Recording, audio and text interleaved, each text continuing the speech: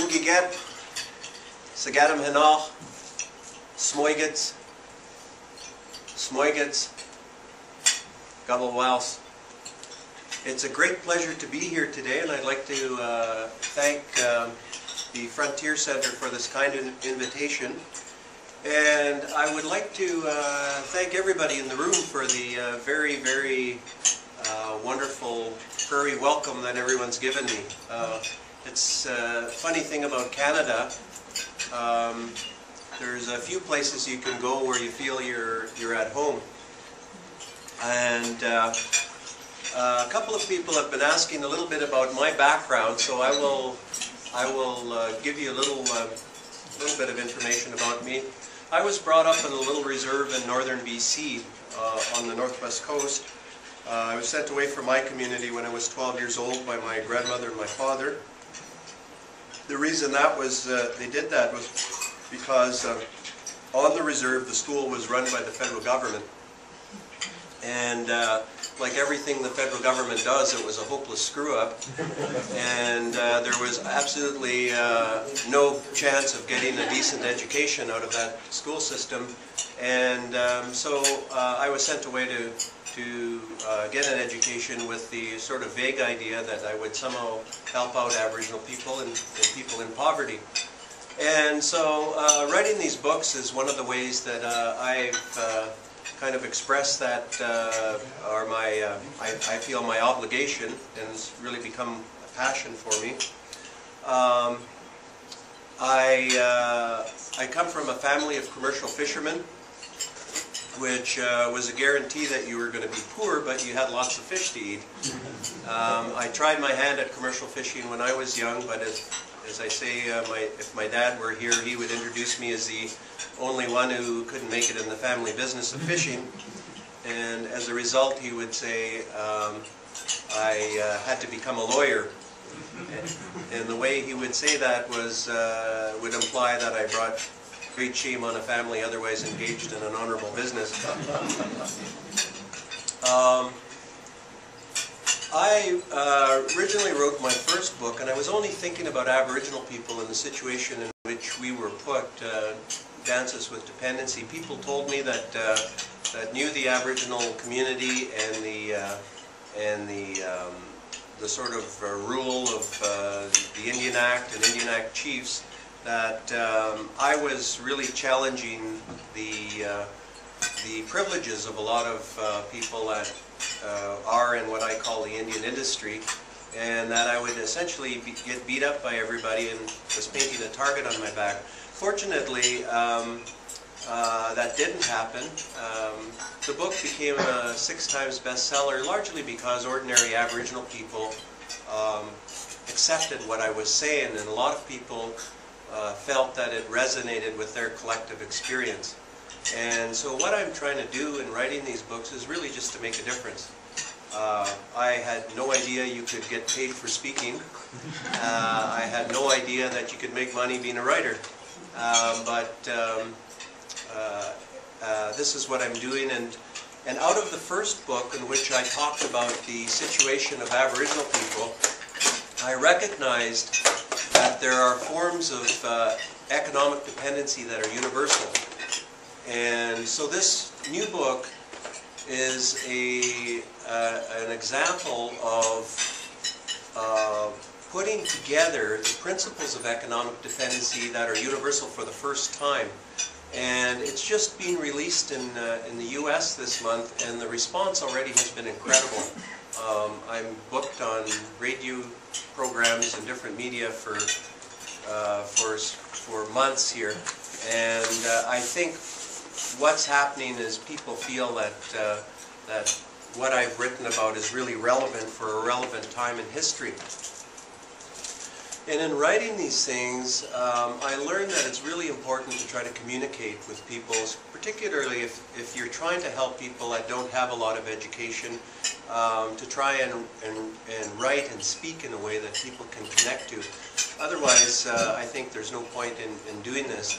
And in doing that, I try to take the words of the famous Apache chief Cochise to heart, who said in one of his speeches, "Speak straight so that your words go like sunlight to our hearts." And I believe that is a message that's really important, because if you can connect to people emotionally, you can talk to them about other things that might be a little bit more intellectual. In writing my first book, I asked, well, why is this important now? Who cares about the situation of Aboriginal people if we've done this for 100 or so years, and the federal government has been prepared to sweep it under the bureaucracy of the Department of Indian Affairs. Why is this important now? I have my personal reasons, being an Aboriginal person and seeing the misery that our community has had to go through because of this situation of enforced dependency that was created by specific government policy. And I have reasons that relate to the well-being of Canada. But in our community, the government specifically created a situation where there was 100% reliance on the federal government. This graphic is intended to show that almost all of our wealth comes from the federal government, comes into our communities, and it goes almost right back out.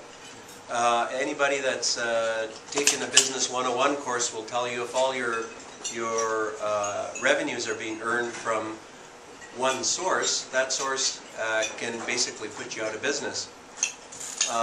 As well, it's just not a healthy way to run anything. Any OECD country like Canada or the US, in any of those countries, 80% of the wealth is created by the private sector. And so in that first book, I focused on those things. And so what I talked about was the demographic tsunami, how it was that, at the time that I'd written my first book, there was about $10 billion in transfer payments from the federal government to Indians and Inuit, and about another $10 billion in services from the provinces and territories. And most people didn't realize that the Métis population is the only mixed blood population in the world that has their rights entrenched in a national constitution. So the Métis have been using that fact, and there may be 1 million of them, to establish Métis rights as Aboriginal rights, and they say they want the same level of government programming as Indians and Inuit. So what the demographic tsunami is are we now talking about $40 billion in social welfare spending at a time when 1/3 of the Canadian population is getting set to retire? Those people won't be paying into the national tax, the tax coffers of our nation, and they themselves will be very reliant on federal government social welfare programs. Clearly, that's not a sustainable situation.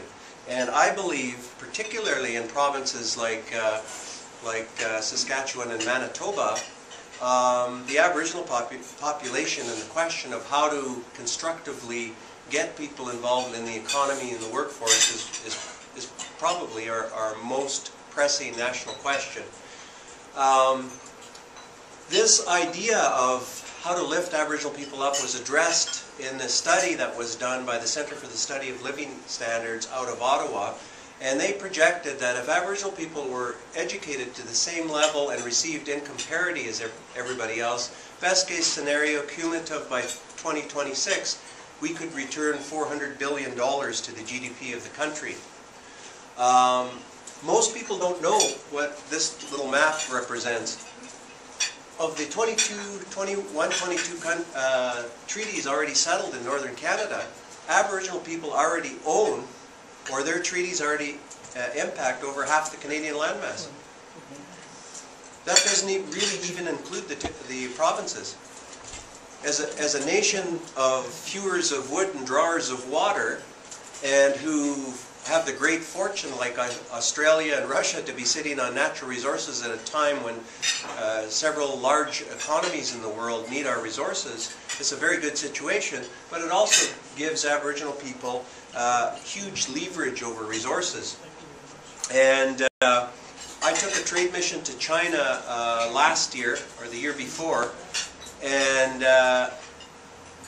we went with 5 premiers from Canada.